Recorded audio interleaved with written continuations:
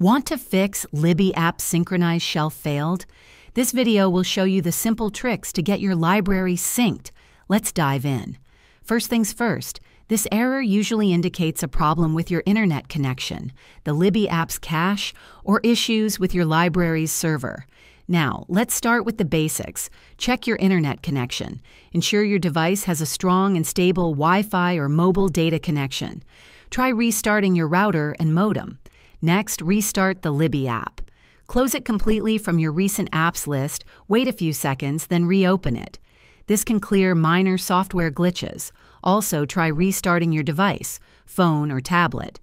You'll also want to clear the Libby app's cache. On Android, go to Settings greater than Apps greater than Libby greater than Storage greater than Clear Cache.